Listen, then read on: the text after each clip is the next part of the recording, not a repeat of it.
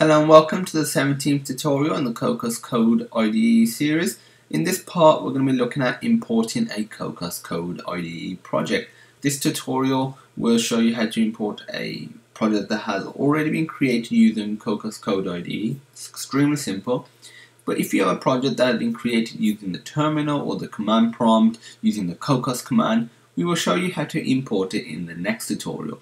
So what you want to do, we have our project right here that we've created, and I'm going to go to Cocos Code IDE.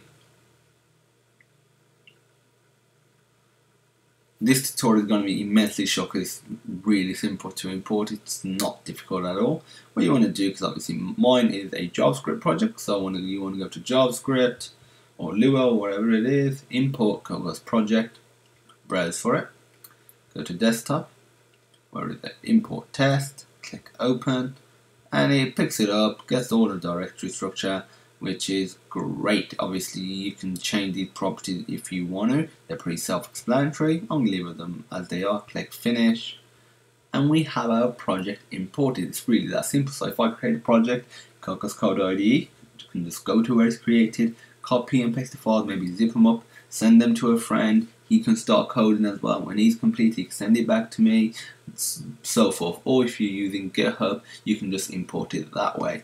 So that is great about Cocos Code IDE. It is really easy to import projects. The next tutorial will cover importing a non-Cocos Code IDE project, so stay tuned for that. If you have any questions, feel free to message us at support@sonarsystems.co.uk.